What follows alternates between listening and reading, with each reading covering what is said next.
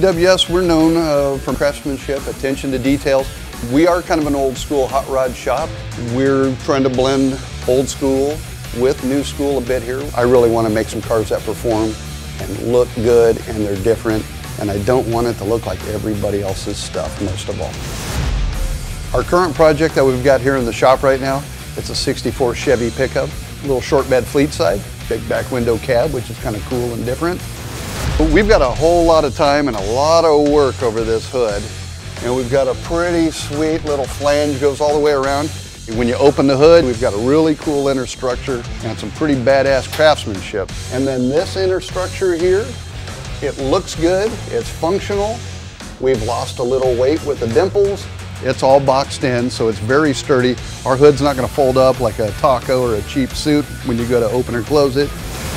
These here are our Hillborn injection velocity stacks. The longer they are, the more torque you get out of them. If you're hauling ass, we got plenty of torque.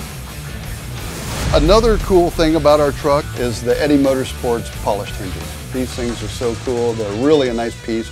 And one of the nice things, besides the quality and the nice polishing, got a little gas charged strut here that makes the hood open and close nice and smooth. The hinges overall, they're works of art, in all honesty.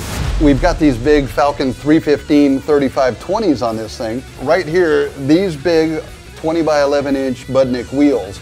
Got our 4-wheel disc brakes from CPP, Dutchman axles for some serious strength, and the theme on the truck, we've got a red interior, we've got a red bed, we have red calipers, just something to keep it all uniform, keep it tied together.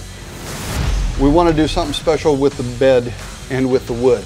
So we're going to have a clear red finish, like a Gibson guitar. You'll see our nice laminated tiger stripe looking oak over the top of it. The SEMA Battle of the Builders, it's a huge show for us. Trophies aren't really important, but if I'm going to get trophies, I want them from big shows. Being considered for SEMA's Battle of the Builders is a pretty big deal. It's a big honor. We're trying to make it in the big pond with the big fish, and this show opens it up to us little guys. If we won the SEMA Battle of the Builders, it's unimaginable, really, you know, some of the big guys and the big budgets and all this stuff that we're going up against. I would love for it to happen, but I think we'd pull up quite the upset if we did.